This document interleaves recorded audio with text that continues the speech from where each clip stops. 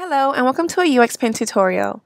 This video will cover how to create conditional interactions for your prototypes. Conditional interactions are a system of rules to determine whether a given interaction should be performed or not. In this example, if both the full name and email are entered, then on the click of the button, it should take me to the next page. Now, if either or both fields are empty or doesn't meet the specific requirements, an error notification will appear. In this instance, the email address is incomplete. Now let's enter the appropriate email address. Perfect. This time, everything went smooth because all the conditions I set before were met when I clicked the button, so it took us to the next page. Now let's go over how to create a conditional interaction. I've already added my error states to the full name and email fields. Now I'll focus on my button that also has two states, the default and click states.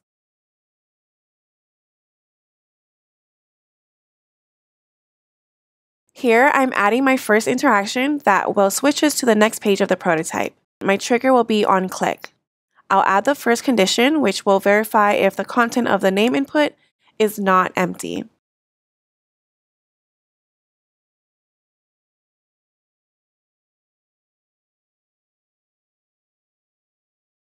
The second condition I'm including will confirm whether the user entered a valid email address or not. The most reliable way to validate such details is by using a regular expression holding a proper format as your condition. To learn more about expressions, please visit our tutorial for that. For this interaction, I'm using the option of matches regex to compare the input with the email regex. As you can see, we already included some of the most common regular expressions here, so I'll only need to select the email option. Now make sure that all conditions is selected in the interaction properties. This will ensure that the action will be triggered only if both rules are met at the same time. I will add the other interactions settings and save it.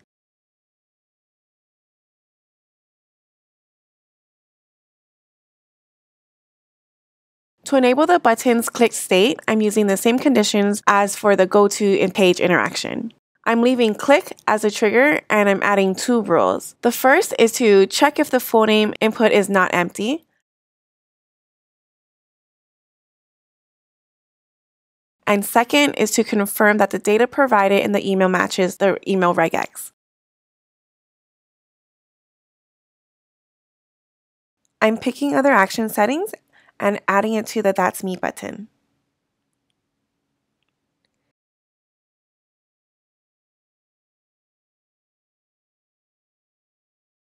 The next step I'm taking here is adding a set state interaction that will enable the error state of the full name field if it was left empty. Here, click will also be my trigger, so I'm opening the conditions window where I'm selecting the full name input. I'm selecting is empty condition. I'm including the other interaction properties, its destination element, selecting the state, and saving it.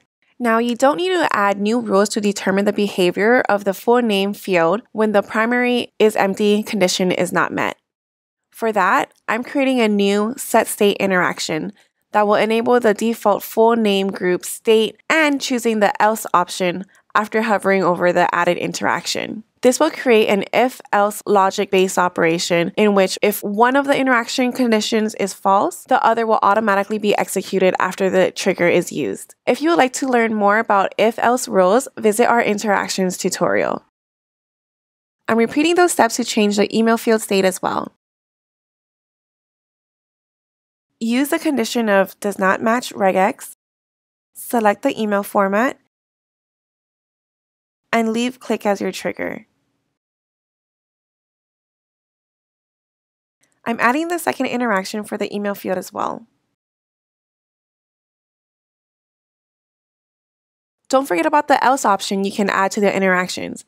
It will noticeably reduce the time needed for creating all your rules. Once all the conditional interactions are created, add set state actions to both inputs to enable their default states. Use focus as a trigger to be sure that the action is performed only after activating each field as a result of clicking on it.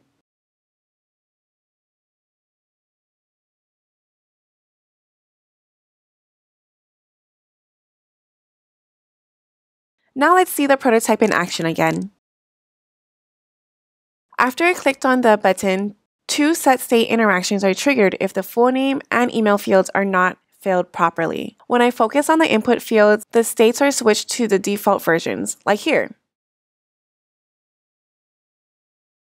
I'm trying to use the button to go to the next page, and in this case, the Go To Page interaction is not triggered because the condition with the email regex was added earlier. Only after I provided a valid email address, I will be able to switch to the second page of the prototype and see the button's clicked state. Now let's summarize. Where should you use conditional interactions? Use them whenever you need to determine if a given interaction should be performed or not. They are especially helpful for building web forms, validating input elements in the preview mode, and changing element states if certain conditions are met. Conditional interactions allow creating the flows of interactions to resemble the real applications closely. In UXPin, the conditions are added to specific interactions, and each interaction can have multiple conditions. And that's it. Thanks for watching, and we'll see you in the next tutorial.